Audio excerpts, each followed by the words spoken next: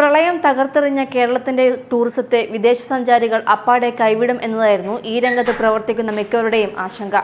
കഴിഞ്ഞ വർഷം May June മാസങ്ങളിൽ നിപ്പ വൈറസ് വാർത്തകളും ഓഗസ്റ്റിൽ പ്രളയവും തൊട്ടുപിന്നാലെ അടിക്കടി ഹർത്താലുകളും എത്തിയതോടെ കേരള ടൂറിസം പാടെ തകരുമെന്നായിരുന്നു വിലയിരുത്തൽ. എന്നാൽ സർവരെയും ഞെട്ടിച്ച് കേരളത്തിലെത്തിയ വിദേശ സഞ്ചാരികളുടെ എണ്ണത്തിൽ കാര്യമായ കുറവില്ല എന്നതും 8700 കോടി രൂപയുടെ വരുമാനം ഉണ്ടായെന്നുമാണ് ഇപ്പോൾ പുറത്തുവരുന്ന വാർത്ത.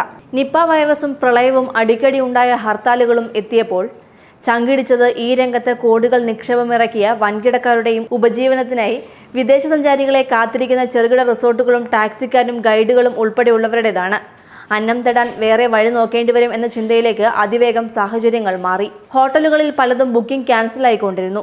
ഈ രംഗത്തെ വിദഗ്ധർ തന്നെ ചുരുങ്ങിയത് വിദേശ സഞ്ചാരികളുടെ മടങ്ങിവരവിന് നിശ്ചയിച്ചത് 2 വർഷമാണ്. 1 വർഷം കൊണ്ട് ആഭ്യന്തര സഞ്ചാരികൾ എത്തുമെന്നും കണക്കാക്കപ്പെട്ടിരുന്നു. എന്നാൽ സർവരെയും ഞെട്ടിച്ച് കേരളത്തിലെത്തിയ വിദേശ സഞ്ചാരികളുടെ എണ്ണത്തിൽ കാര്യമായ കുറവില്ല എന്ന ശുഭവാർത്തയാണ് ഇപ്പോൾ ലഭിക്കുന്നത്. ഇതിൽ തന്നെ പതിവ് പോലെ ഏറ്റവും കൂടുതൽ സഞ്ചാരികളെ എത്തിച്ച് UK മുന്നിലെത്തുകയും ചെയ്തു. മുൻ വർഷത്തേക്കാൾ 11% വർധനയാണ് കേരളത്തിലെത്തിയ ബ്രിട്ടീഷ് സഞ്ചാരികളുടെ എണ്ണം.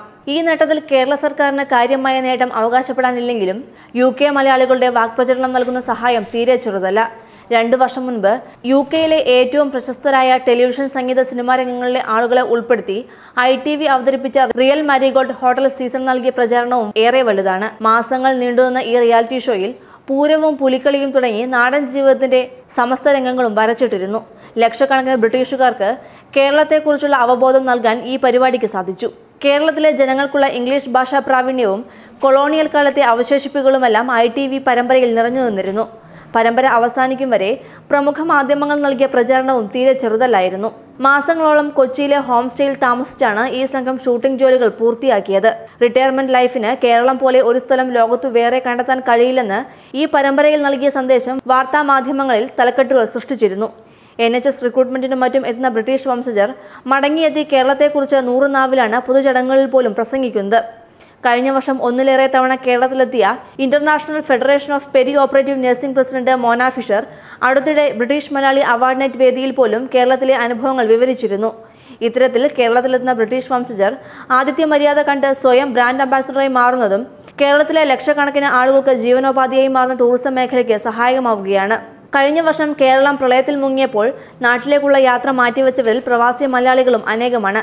നെടുമ്പാശ്ശേരി വിമാനത്താവളം ദിവസങ്ങളോളം അടച്ചിട്ടതു മുതൽ പകർച്ചവ്യാധികളോടുള്ള പേടിയടക്കമുള്ള കാരണങ്ങൾ അവയിലുണ്ട്. എന്നാൽ 89-കാരിയായ ഡാഫൻ ക്ലാര തന്റെ 27ാമത്തെ കേരള യാത്രയും വെള്ളപ്പൊക്കത്തിന്റെ പേരിൽ മാറ്റിവെച്ചില്ല. നിശ്ചയിച്ച തീയതിയിൽ തന്നെ അവർ കൊച്ചിയിൽ വിമാനമിറങ്ങി.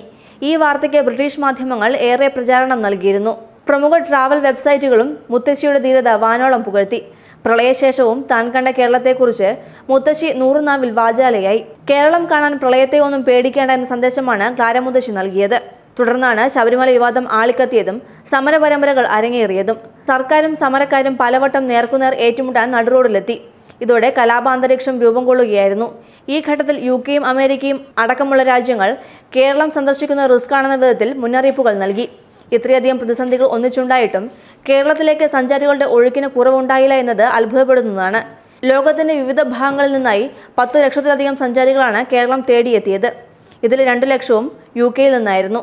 ലോകമൊട്ടാകെ നിന്നും എത്തിയ സഞ്ചാരികൾ കേരളത്തിൽ നൽകിയ വരുമാനം 8700 കോടി രൂപയുമാണ്. News desk British Malayali.